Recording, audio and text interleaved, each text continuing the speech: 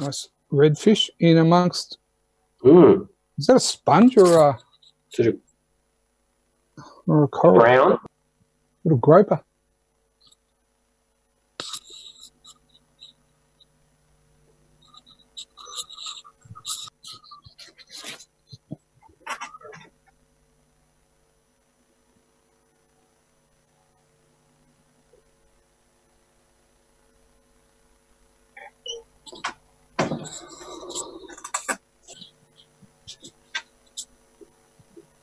Oh, and some nice angelfish there, giddy can. Canthus, little pygmy deep-water angels. Nice lyre tail.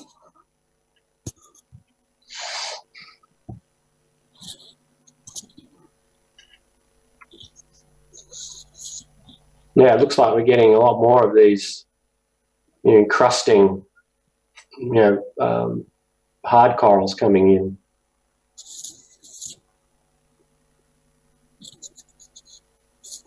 Yeah, we're definitely into that range where we can still start getting now just growing out flat, dead flat, trying to maximise the amount of light that falls upon them. For the viewers at home, you could take these corals, move them up into shallow water, and they could totally change how they grow, where they could be getting too much light, like, grow as a cabbage form or something like that. So, the overall shape of a coral, it's very plastic. Oh, look at that school of fish. Yeah. Yeah, it looks like we came up over a ledge as well. Oh, big-eyed trevally.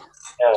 As we came up over 9,500 metres, we seemed to flatten out on the top of this terrace where we now have this beautiful deep water reef system. Oh, look at them. So your big-eyed trevally found all over.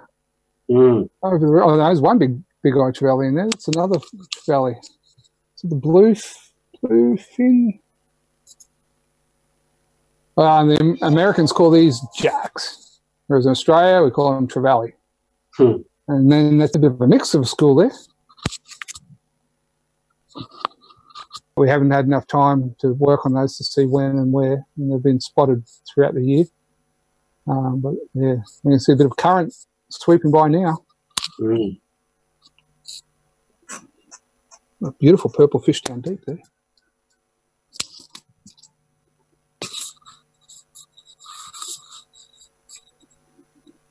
More corals, more hard corals, platy laminar forms.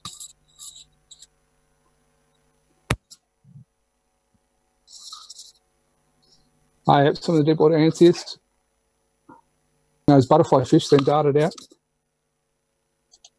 Oh, is that a barracuda? Oh, it's a shark. There's a grey reefy.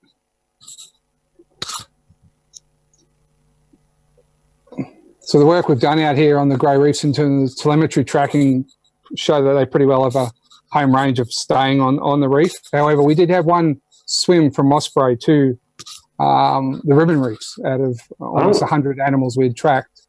So that was not the norm. Most of them tend to really live in these trout. And so, yeah, very, very much a home range shark as opposed to things like tigers, which we're actively tracking at the moment on our reeftracks.org site if people want to see where all our different tigers are at the moment in the Great Barrier Reef and Coral Sea. Interesting that the stuff we did at Osprey and the manta rays showed the mantas actually went inside Osprey Reef at night time and they were coming outside the reef onto the ledges during the day and often, for cleaning. Is that stacks of halimeda up behind? They lap each other and... Yeah. Very healthy live coral cover there. Actually, one coral I'm looking for are the big, giant, soft corals, the dendronephthias, which are either bright... Deeper reef slope environments. And we... Oh, beautiful.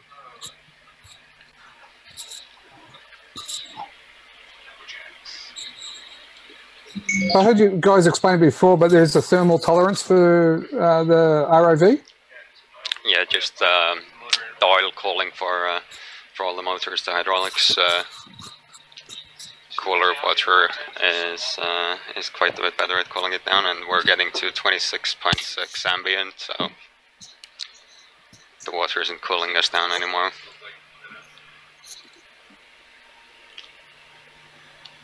Right.